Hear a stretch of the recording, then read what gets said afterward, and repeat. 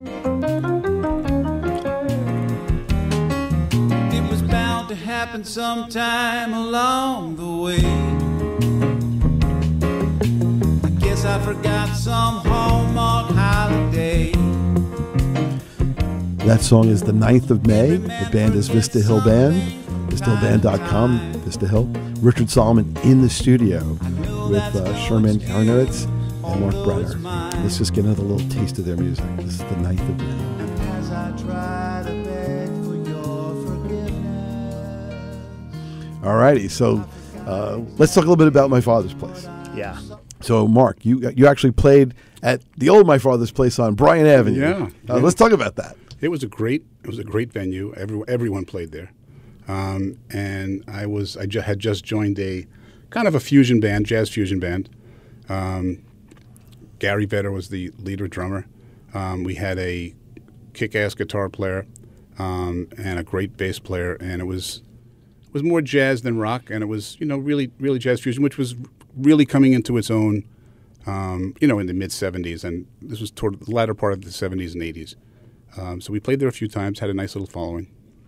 And what was it like, and did you go to show? Did you see other people's shows, either during your show or before and after? Or honestly, I don't think I went to a whole lot of shows there. All right.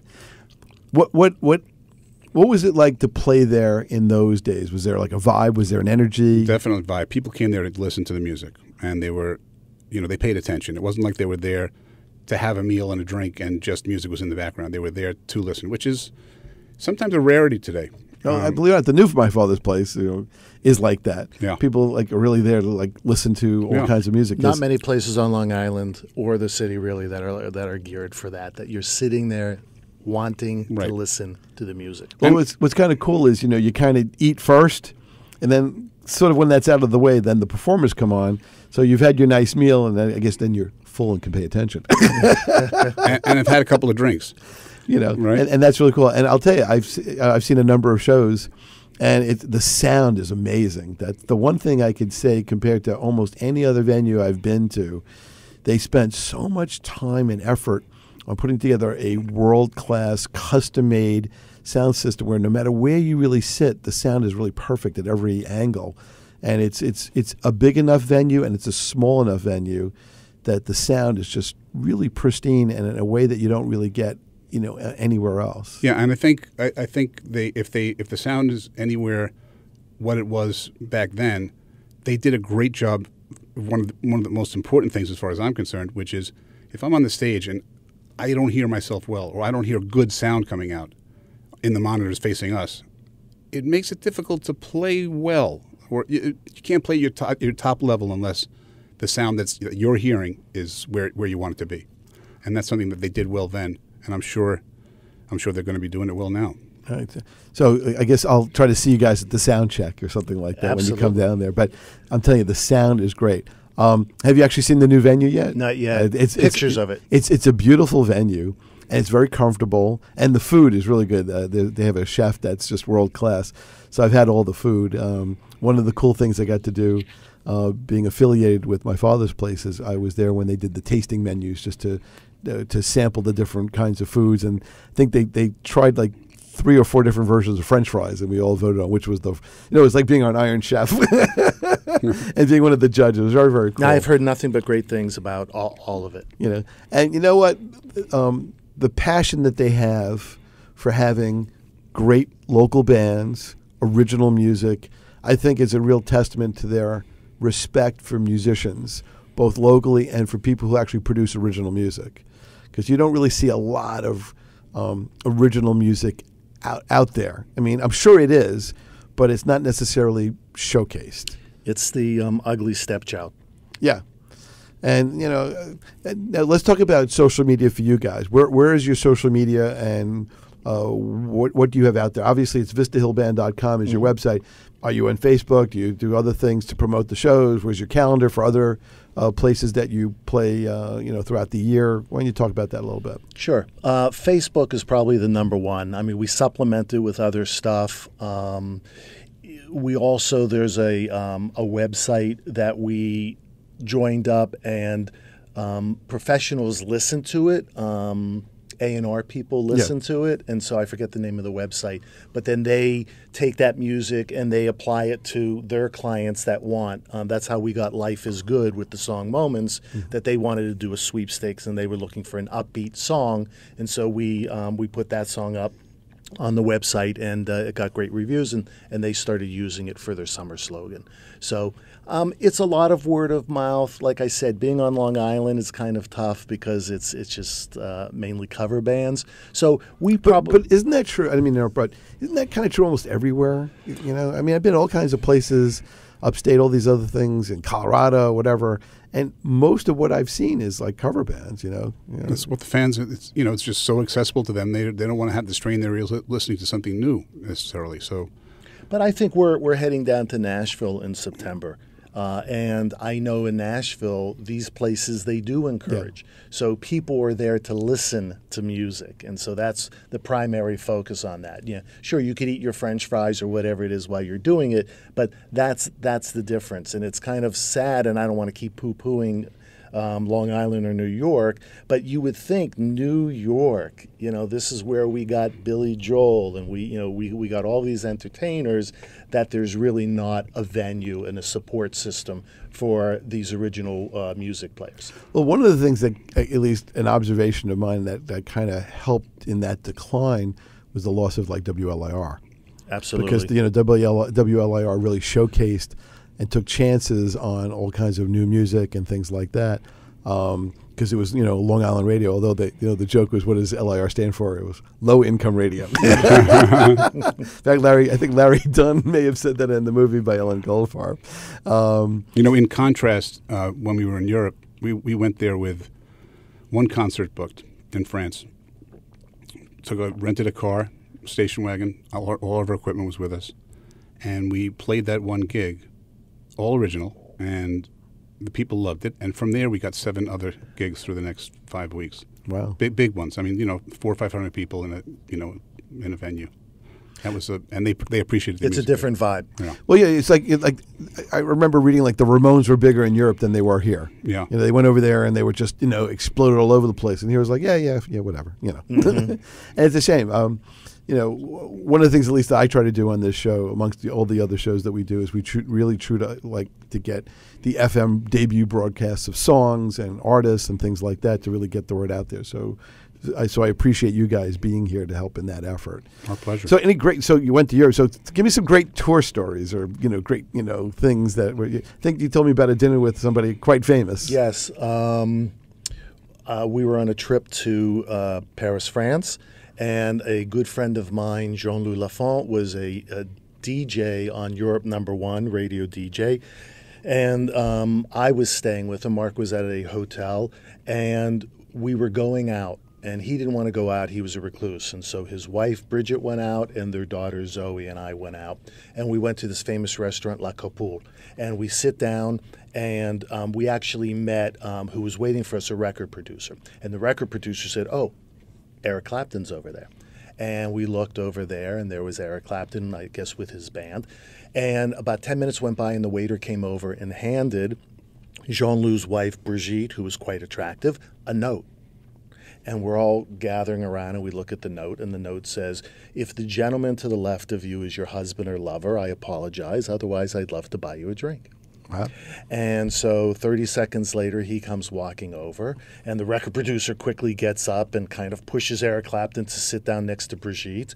And we sit down, and we're just kind of, "Hey, I'm having dinner with Eric Clapton," and just looking and just stalking and gazing, what's going on and listening. And quite frankly, he didn't know anyone was around. His sole purpose there was to focus on Bridget and try to get Bridget to, I guess, come back to his hotel room or whatever.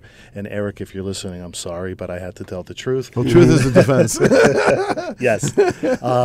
And so he actually had invited us to go to his concert the following day, but we had one of our gigs. And so we couldn't. Did you ask him to join your band? Yeah, come on over to us. Hey, he was a little busy in front of 30,000 people, but that was my experience with Eric Clapton. We had a fiasco the first night that we played. We were in London at the London Pizza House or something. It was a jazz rock venue, we got all of our equipment overseas. I got the 220 adapters. We were very green. So, I got a 220 adapter. I went to Radio Shack and got a 220 adapter. Well, we plugged it in. Radio Shack doesn't even exist anymore. Exactly. Which is sad. That's how old that is. And we played 15 minutes of the first song, and all of a sudden, one of the amplifiers started to smoke, and another amplifier started to smoke. And before you know it, we burned out all the equipment. So we lasted about 25 minutes before our equipment was fried. We got the free pizza. Yeah, free pizza was good. But we had to buy all new equipment. Was it good as New York pizza? Nothing's as good as New York pizza. Was there, okay, so, the band Arcade Fire was named after an arcade fire, and Smoke on the Water was there a song out of the Burning Circuits or something? We should have done that. It's still not too late. It's not too late. It's not too late. If there's a liner credit, I'll,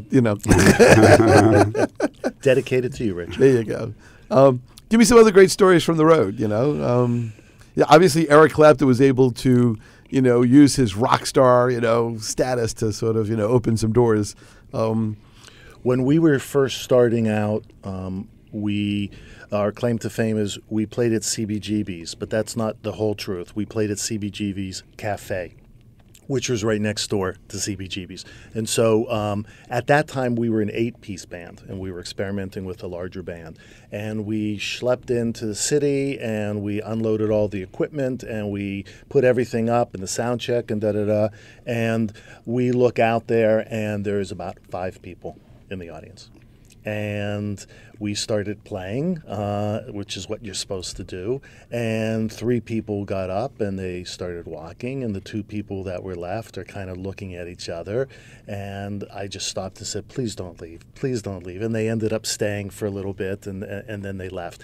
But the show must go on, and we just played like it was a rehearsal, and we were in the city, and we had a great time, and we went and got falafel afterwards, and that's part of being on the road. Oh yes, look, I wrote a book, and I remember doing like the book signings, and sometimes the crowds at the bookstores were a little small, and if you took away the people that I actually asked to come, it was even smaller.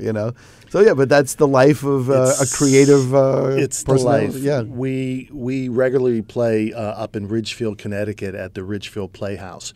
And we would open up for the band America whenever they would go up there. And so we had our dressing room, and they had their dressing room. And at one point, I wanted my girls, who at the time were in their young teens, to kind of come up. And it was important for me to have them see, look at your dad. If I can have a dream and I can do this, I want you to know that it's possible for you to do this. And I just remember the next day being in the car, and I'm singing, and they're saying, "Dad, shut up. Just shut up." And I'm thinking to myself, but last night I just opened up for the band America. And they're like, "I don't really care. Shut up, okay?" And that kind of grounds you and kind of keeps reality. Was there, I remember like the first time I was driving, and I heard myself on the FM, in the car, and I was like, wow, it's like really cool. And it was just funny. I just had the station on, and was there a moment like that where you heard like your music or something like that where you're like, hey, wow, that's just, it's cool. And what is it like to hear yourself, not as the performer, but as like the listener? What is that like for you? First time I heard it on the radio, they mispronounced my last name. So I was just focusing that they said Aronowitz instead of Arnowitz. So that was the first crushing blow. And then the second thing is, wow, that's who's not going to have an ego and say, wow, that's really cool. But there's also something to it where you're at a party or something and somebody wants to play, and they're doing it as a gesture of respect, I guess. And for me, okay, I'd rather listen to something else. We're so much more critical of our music than anybody else. So that's how I feel. I don't know. Yeah, I find when I hear something, when I hear one of our songs, being played somewhere, my first thought is, we could have done that part better, or maybe it needed that. Because the fact is, if you're a perfectionist, which we are, you're never quite satisfied. I can't get no doo-doo. And I'm sure they have their own problems.